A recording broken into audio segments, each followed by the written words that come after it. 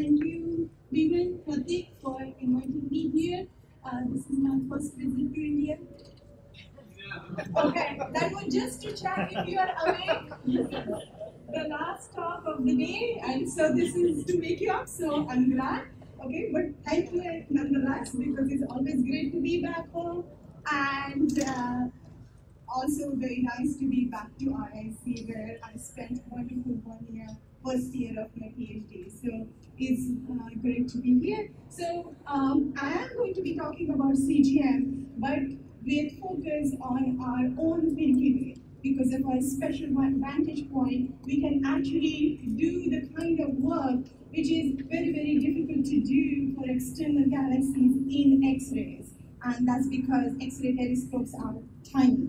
That's my effective area with Chandra, okay? So this is why we have great advantage working with the Milky Way. So we already talked about why study this.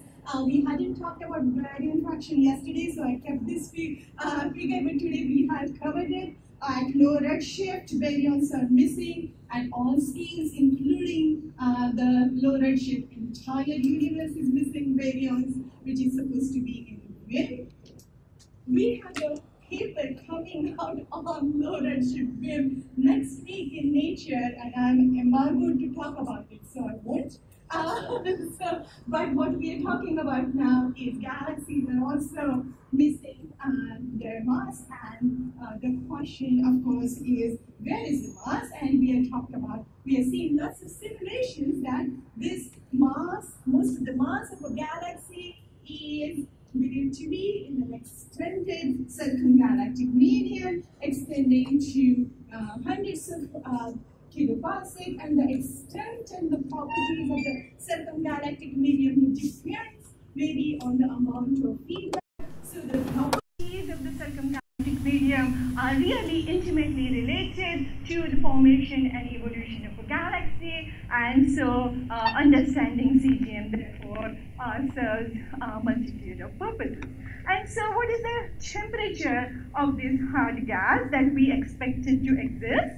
And again, this is from the same simulations I'm showing you here, the temperature density diagram, that most of the mass of the galaxy is supposed to be in this hot, warm, hot phase at low densities, which is true both cases in low and high feedback mode. So because this gas is expected to be very hot, we have the X-ray advantage because the gas, even though mostly ionized, you still have very highly ionized atoms which actually produce X-ray absorption mountains, okay, in O7, O8. So we'll talk about that later.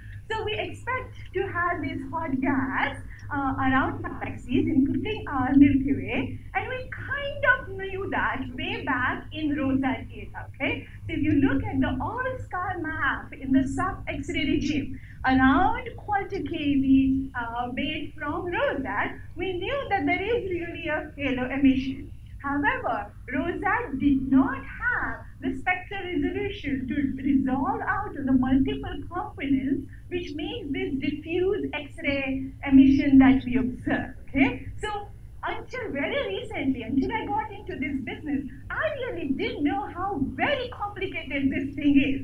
I do extragalactic astronomy, and if I had to study the halo of a galaxy, I had to worry about solar wind charge exchange. Who knew? And so these are the complications that we could not deal with Rosette, and it's only now that we really understand what is the contribution from solar wind charge exchange, from the local bubble, the extragalactic unresolved point sources, and we take out a needle from the haystack to find out what really the galactic halo contribution is. And this was very nicely done in last few years by Henry and Shelton, and they really mapped out the halo emission from the Milky Way. And this is emission from oxygen 7 and oxygen 8. Again, really the kind of ions you expect in emission. Robin Shelton, I really have to say, does excellent work, but I don't think she gets as much credit for it. So I really like to point her work out. So this is emission, so wonderful.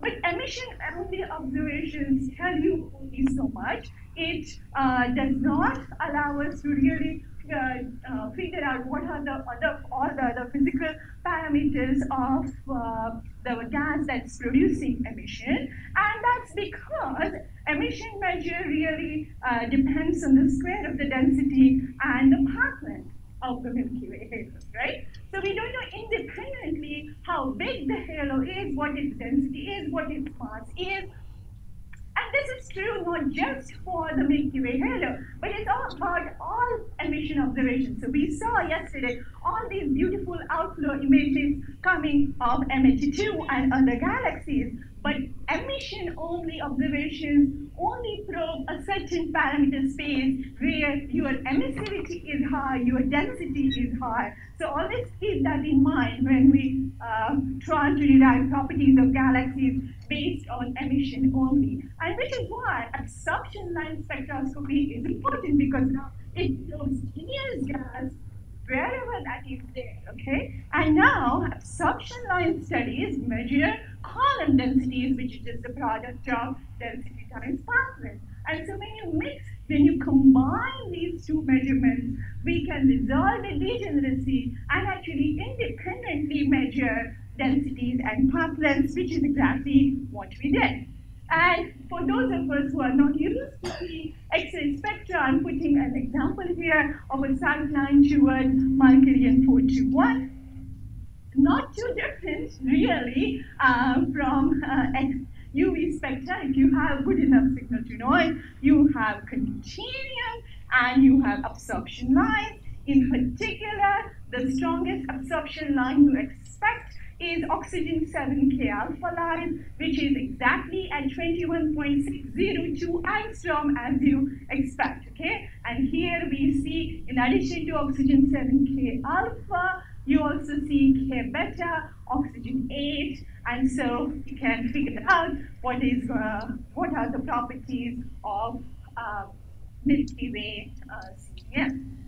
Okay, so this is what we then did, that since the emission observations existed, as I showed previously, what we did is looked at a range of sight lines going through the Milky Way halo and figured out their absorption line properties, combined them with the emission properties to derive the properties of the Milky Way CGM. And what we found, as I was mentioning earlier yesterday, that the density we derive here under the assumption of constant density, I should clarify, is that it is of the order of a couple of times 10 to the minus 4 per centimeter cube. If we assume metallicity of a third solar, which is a very reasonable thing to assume, then the Milky Way halo is definitely very extended, over 130 kiloparsec, and the mass content is over 6 times 10 to the power 10 solar masses. So at least as much as the mass in the disk of the Milky Way containing stars and the interstellar medium. This is what we, this and some of the work that I'll be talking about is what we have in Gupta et al. Papers, a series of papers led by Anjali Gupta, okay, who was my postdoc. So this is what I want you to take away. Yeah.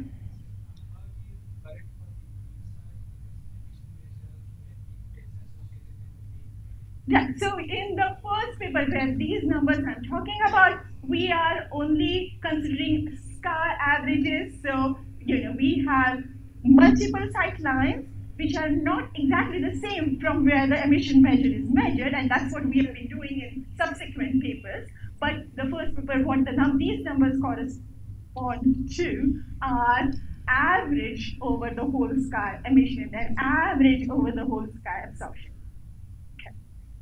So this is what the takeaway from our work is, that if this is the Milky Way disk, the Magellanic clouds, and if I must, the MH2 type outflows would be in this region. But what we do see is a very extended halo around Milky Way as detected in X-ray. Okay, so this is again a figure we saw this morning that from Fang et al. Well, this is the density profiles, and this is the Moller and Bullock profile, which is a profile for hydrostatic equilibrium in the MSW halo, and these data points are from Grevich and Putnam from the rampation stripping of satellite galaxies. Interestingly, our numbers are 2 times 10 to the minus 4, are very similar to that. Yes? Your radius scale looks like it's off by 5%.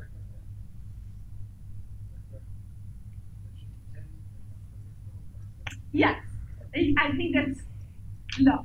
Yes, correct. Thank you.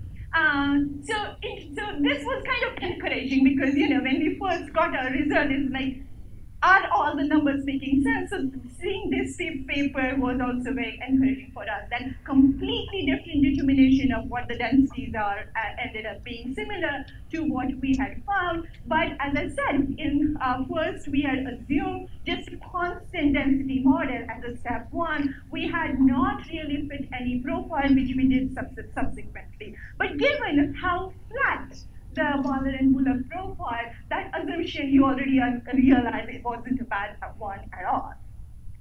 And then, of course, in the subsequent paper, we kept trying to determine how robust this result is, whether our assumptions made any sense. One of the first things that people were saying is, oh, you assume constant density, but what about different profiles?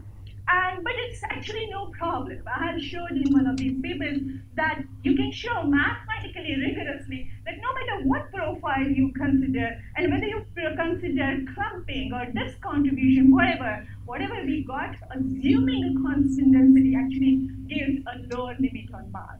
But nonetheless, everybody else wants models, so we did better model profiles as we were going along, and then trying to do different sight lines with both emission and absorption. Now, in a given sight line, okay, that's the way forward. What we are doing is, instead of averaging over the whole sky, now we are going sight line by sight line, so that absorption and emission, absorption and emission, absorption and emission, and then maybe we should average or look for the anisotropy. That's what we are doing. These are the results from our beta model.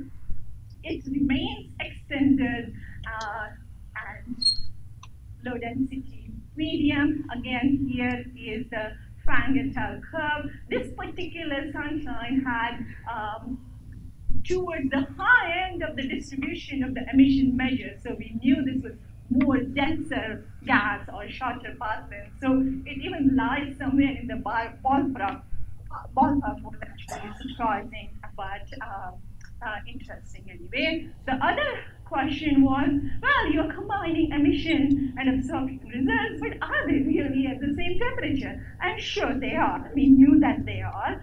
We could exactly measure the temperatures. And this is again in one of the sight lines, we actually fitted the entire spectrum with our phase model and got very precise temperature measurements of log T of 10 to the temperature of over 10 to the power 6.33, and the emission measurements also gave us a very precise temperature of about the same thing. So yes, we are comparing apples with apples. That's not a worry at all. And this is another thing I want to point out about doing X-ray observations is that we have 2 ionization states of a single element, like oxygen 7 and 8. So we can determine the temperature precisely. We can do the ionization correction precisely. So this is model independent result. It doesn't matter what the background is or any other thing, whether which kind of a model you are considering. Yes? Right, so even in this case, like you are assuming constant temperature for the yes, right. Now Now we are considering constant temperature. We do not have power yet to determine all parameters simultaneously, but as we will extend our data, we'll try to see whether that assumption is the correct one. And that's the kind of step forwards we are doing. There's still lots of work to do, luckily. So the other issue that we wanted to think about is that, again, based on feedback we got, is the zero absorption mostly coming from the galactic disk? And that is a very good question. And we knew that it isn't, because what we did is we looked for the equivalent width of our lines as a function of sine B. Like if it was mostly coming from the disk of our galaxy, we should clearly see the dependence with sine B. And even though we knew that our sight lines were all very high galactic latitude sight lines, they will not have any significant contribution to the disk. Showing this was important to satisfy people. So great, we did that. But nonetheless, we thought, you know what?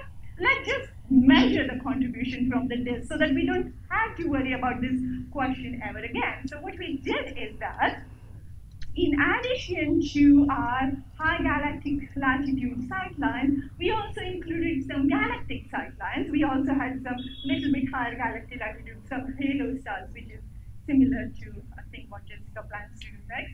And we actually looked at the absorption through the galaxy. We modeled that with some exponential density profiles. We included that in our sight lines to the extragalactic ones, so that we are really probing CGM. And now we clearly know, yes, there is really a lot of gas absorption that we are seeing from the CGM. It's not from the galactic system. But while doing this exercise, we found something very funny that we were not looking for. And when we put a beta model to just fit our data on absorption line column densities, our symmetric beta model, by symmetric I mean centered on r equal to 0 at the galactic center, just didn't work. And now I'm talking only absorption, not of emission and absorption, okay? So it just didn't work.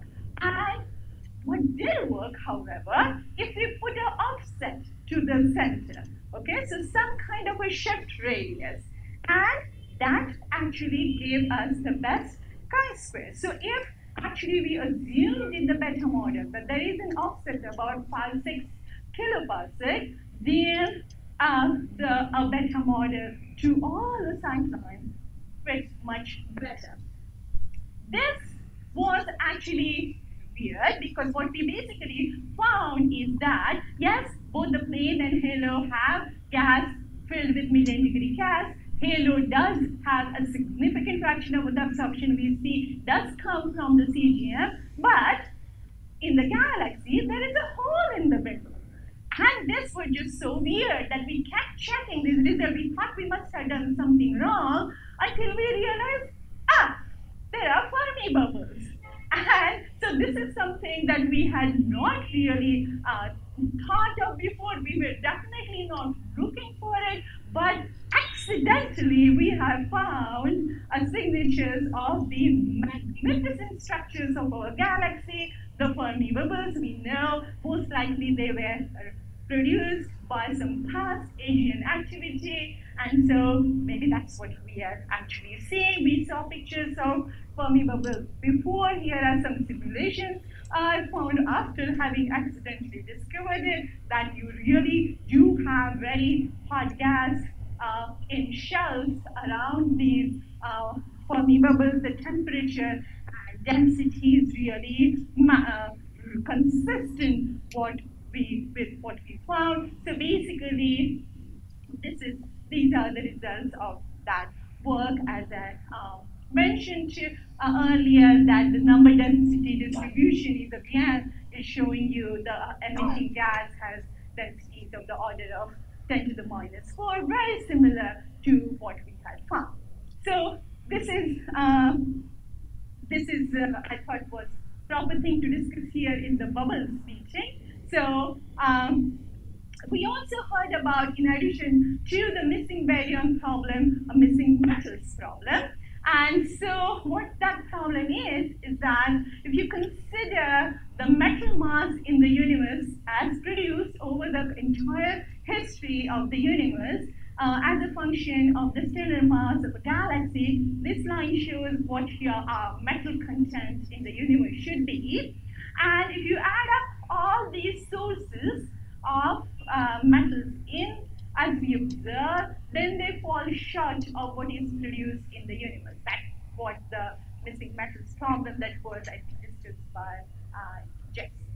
So now, when we observe the CGM of the Milky Way, we are observing oxygen, so obviously we are observing metals. So if I count how much that contributes to my number comes somewhere here, it definitely alleviates this problem somewhat, but doesn't totally take care of it. So this is where the data stands currently. So, and going ahead, like I said already, we have been, to begin with, step one, we had considered average properties of the Milky Way halo, but now we are actually probing the anisotropy of Milky Way halo by going by cycline to cycline to cycline and doing emission and absorption measurements in different directions, and then look for whether that anisotropy has any connection to the larger scale environment of a galaxy within the group towards Andromeda. Is there any difference at all? We can actually finally beginning to go in the direction where when we're moving from, oh, we detected CGM, to maybe really look at a bigger picture than that. And we are already, as I showed, considering different temperature and density profiles. We will get to temperature profiles soon, hopefully. And this we are considering already. Then Pratik said they have different profiles that definitely are welcome to try all different things. We will be including clumping in the modeling as we go ahead. And of course, you know, I really do like to think of myself as a multivalent astronomer. So I would like to, in fact, probe multi-phase medium, taking into account other different temperatures. In that regard, I just want to highlight a beautiful HSC cost spectrum we took recently. This is a very high signal-to-noise spectrum of one of the cost payload sight lines. You can see it's absolutely rich and beautiful. We are one of our students, Cassie Locas, has produced this nice paper which we should be soon submitting. So I just wanted to advertise her work. And other one of the things that I just put after we discussed this few talks ago is really where the O6 is coming from. And one of the diagnostics for O6, as was discussed earlier, was the nitrogen 5 to oxygen 6 ratio. And if in this plot it is carbon 4 to oxygen 6 versus nitrogen 5 to oxygen 6. And on this plot, these different O6 production mechanisms like the turbulent mixing, radiative cooling, and conductive heating are included. So this is where our data show, this cycline passes through two different CGMs of two different galaxies, and this is where our data lies. We have no information on carbon 4, but the high signal to noise that we obtained for this cycline actually gave us detection of nitrogen 5, which was not there before, allowing us to put our data on this plot. And there is also some modified radiative cooling model relatively recently come from Bart Walker, and looks like both these CGMs have O6 consistent with being produced from radiative cooling that just that profile would be submitted like hopefully within the next month. And just another advertisement of work of my another student, Sanskrit Das, who just joined us last year. She has done great work on this.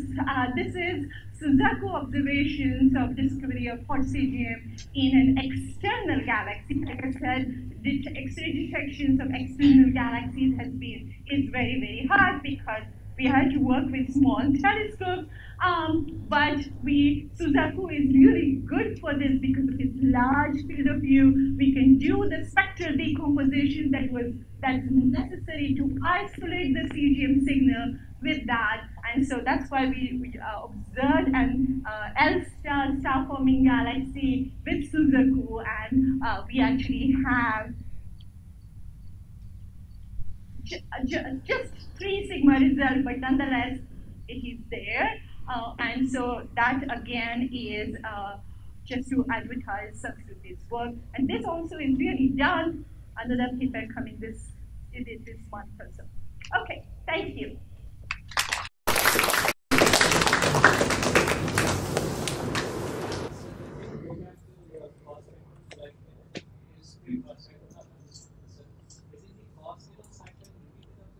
Correct.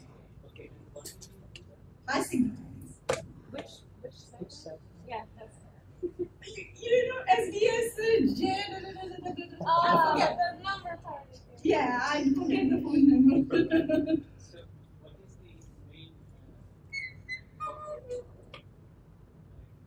why do you also? I understand you want high signal. But why this particular area, why this particular sightline is because really, you know, 2 birds with 1 stone, because it had 2 galaxies in that one sightline. It is bright enough. Like if I'm asking for a lot of time for high signal to noise, it better be among the brightest. And I forget, its proposal was written many years ago. Was this synchronization 25 for resolution? per resolution. I'm talking about the diagnostic that if you click on holidays relations, I think it can be, in most of the cases, it can be very misleading because even if you see maximum carbon oxygen 6, you don't really know whether they trace the same gas rates. Like carbon 4 and oxygen 6, carbon 4 may come from the oxygen gas rates.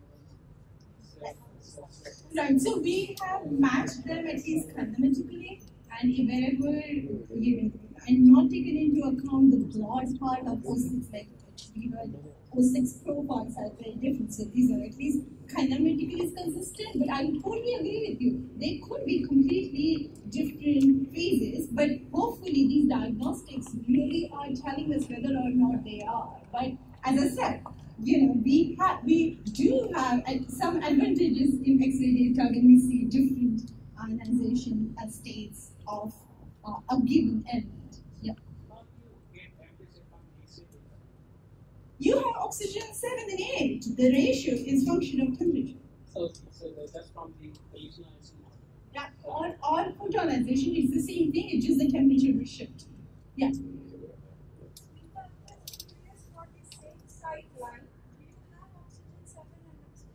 No. Oh no. Oh, if only.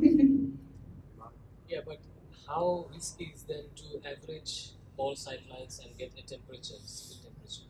Oh no, this is not Milky Way. I'm just talking about this is external galaxy. This is some independent work So outside of. So for Milky Way, do you have different ionization states for each sightlines? When you get a single temperature, do you get temperature for each sightlines, or do you? Yes, have a we would. Now we are going in that direction to get temperatures for different sightlines. We have now for 3 different ones, both emission and absorption measurements, and we can get temperatures. Yes. Yes. Yes.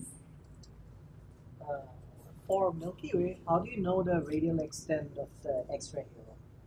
That's exactly what we solve for. That's the path plan. That's what we solve for. This is what we Okay, managed that's to the do. solution. Okay, Yeah, got it. that itself tells you that it's not from the depths, but then we did many more things to really make sure that's what it is. What for me, we think your beta model to the horse radar and inferred it needs this bubble and equate that with Fermi bubbles.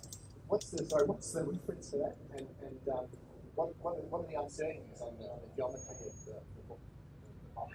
So I think that might be best seen with this chi-square curve. Yeah. So this is where your minimum chi-square is. You can make it whatever 1 sigma, 2 sigma things. It's around the best fit is 5.6. I would say plus or minus about 1%. Where is this published? This is Nicastro et al. 2016. And you? Oh. Yeah, so following on from Rongwon's question about the size of the Milky Way hot halo, one thing I noticed is you showed the emission measures don't depend on sign B, right? It seemed like, in other words, you get the same amount at different latitudes. So that's why it's, I don't understand how you get a distant size out of that. Do you have to do some model dependent profile? No. Even if you don't do any profiling, but supposing you have one value of emission measure and one value of column density, then together you can solve for density and quantity. Okay, all right. So it doesn't matter what the latitude is. Exactly. Okay. Yeah. Suppose around the Fermi bubble was a shock heated layer. Let's say temperature goes up by a factor of a few, so that you don't see oxygen anymore in collision ionization equilibrium, but maybe some ions of iron. So is there any possibility you could confirm this, or you could see this in observations? I would love to, but I guess Andrew Fox has done other ions in UV, in X-rays. If you had very high signal to noise, which would mean, I guess, towards a bright quasar, it would mean several megaseconds of trend noise. There is a possibility of seeing other ionization transitions, but we don't have that yet. It is not.